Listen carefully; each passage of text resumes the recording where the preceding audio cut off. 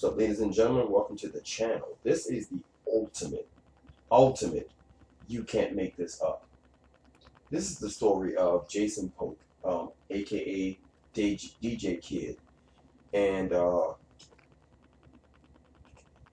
it's just insane, man. This guy literally targeted hundreds of black women because he was HIV positive and contracted full-blown AIDS, and made it his business to have that many women under his belt. And he said he wanted to have that many women infected with HIV so that it would spread throughout the community. Okay? And what's sickening about this particular story is that this guy had help from other black women. That's the most dangerous, craziest part about this story. I've been trying for almost 2 weeks. My friend Jody Kesley, shout out to you, Jody. It was your idea for me to do this video. I didn't have this video planned, but this video is. I'm so mad. I should have wrote a script before I started doing it, because I can't not be mad about this particular situation, because this guy actually had other black women recruiting young girls so this man can get them infected with HIV and AIDS, and more importantly, his female black accomplice covered up for him. Okay, the video that you're watching right here, I'm going to skip if I can, but look at this. This man has, by the age, you can tell this man has been in the black community for a long time, being a DJ. Okay, and you have somebody who can use these photographs that you're looking at to tell young girls, look here, man, hang with me, you get to meet Future one day, you get to meet Yo Gotti, T.I., Young Thug. And what young girl don't want to be in the arms or in the company of somebody who can get you backstage to meet all these people? Okay, so it's something that you can't turn your head to something like this, bro. This is a very dangerous situation, and this guy needs his ass whooped. I'm looking at his Facebook page. Let me pause this for a second. Look at this. Actually, somebody gave me this is his Facebook page, and I think he's out of jail. This is him. So he said, I'm innocent. He says, I am a renowned DJ. I am innocent of all these false allegations. I have my legal team working on this. And, I'm looking at this. So it says, attention Facebook. When you bully people online, your account gets blocked. See you in 30 days. Now, next on my list is co-defendant Lou. Yeah, I don't know. You bullied my page, and we made you famous. So apparently he's out of jail. But this is, I don't know if this is a fake page or somebody it's a friend of his that created this page in his defense. But I'm looking at all of this, man, and this is, I'm at a loss for words, man. This guy literally has 693 women infected with AIDS and or HIV, and more importantly, I think he has a kid. According to this video, this dude actually has a child with one of these girls. Where's that picture? I'm trying to find that picture. But look at all these.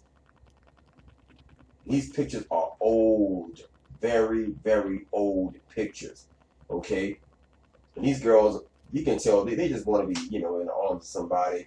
And this dude right here is in the community, he one of them swagger bucks, he one of them Justin Timberlake type of dudes.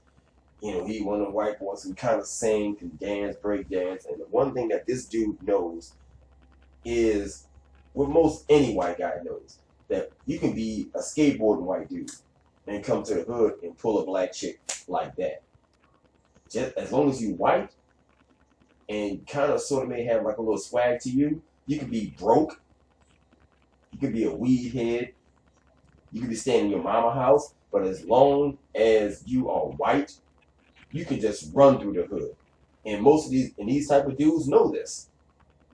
Okay, and look at this. So it's one of those situations where now, I was trying to find some media footage on it to get some more in-depth details about the story, you know, like the court date and whatnot. But unfortunately, I can't find nothing on this guy outside of YouTubers, myself, the girl right here who did this video that I'm looking at, and other independent media. But for the mainstream media, this man is like a serial rapist. And what he was doing was he was actually shooting underage girls in pornography. And his black accomplice was helping him do it. So, you know what I'm saying? I'm trying to find right. So let me get right. Where's this picture at? This is his, right here. His daughter. See? It looks like her mouth is open. This dude is kissing his daughter. All right? How he can claim he's innocent is a mystery to me. But this dude needs his ass whooped. I'm talking about like back in the old days when they would actually have like a crew of people in a ski mask on some Freddy Krueger type of shit. How they got him in the movie. But this is disgusting. And I don't know who the mama is, but so many women are not coming forward. It's only independent people making these videos, but nobody on the look. He got some independent pornography. The hood porn is called Jump Off, starring him, of course. He's just sitting there jumping off on all these women. And I think, kind of, sort of, that's probably how he got to have that many women bodied, so to speak. Is that he actually went out and was shooting porn, and he was using his porn connection to have sexual access to all these women. All right, look at this. I'm trying to find the one image of, I think this might be it. No. I'm trying to find right here. So this is his report, his test, his test report. So it said your test results was non-reactive or negative, meaning that Clearview Complete did not find HIV antibodies in your blood.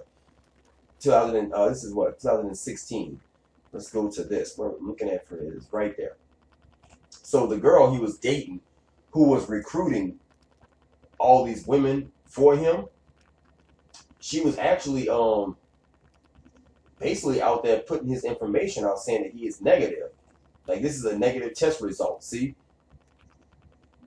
And this is his ID. So she was putting it on his Facebook page to let other girls know, because once word got out that dude was infected, his female accomplice in the hood was showing her, oh, girl, please, don't believe that bullshit. He ain't got no AIDS. I got his report right here.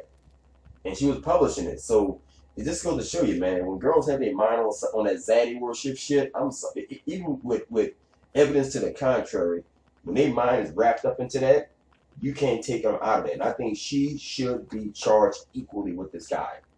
Okay? I was trying to find his court date, if he even was arraigned or what have you, but for some reason, bro, the mainstream media, even CNN, BET, none of them people are covering this story. Not even Madame Noir.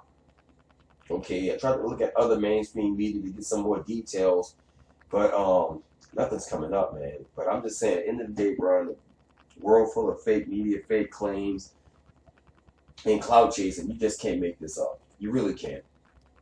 And the story just keep on going and getting worse and worse. But he was actually enticing girls with bags of weed. Like, you know, come on. If you want to be one of my dancers. And you know what? Here's the funny thing.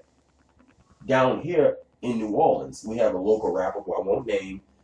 And he was doing it to underage boys.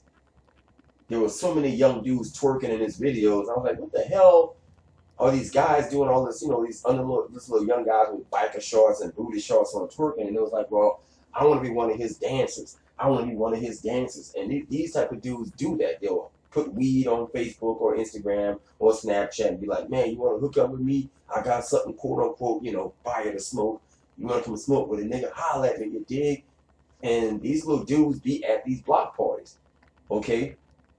I've seen this with my own eyes. And one technique that DJs use, like real well-known DJs, is well-known DJs and established DJs do bring their own dancers with them. And what Kid was doing, this Roger Pope guy, he would ask young girls, hey man, you want to make some real money? Be like a paid model for me. You can come in the club with me, you can dance on the floor, and I'll get the club hype. And these young girls wear them shiny pants and go twerking and all that kind of good, you know, good stuff. And you know what I'm saying? Now, look right here. It's like, you know, who wants to win $1,000 for Christmas?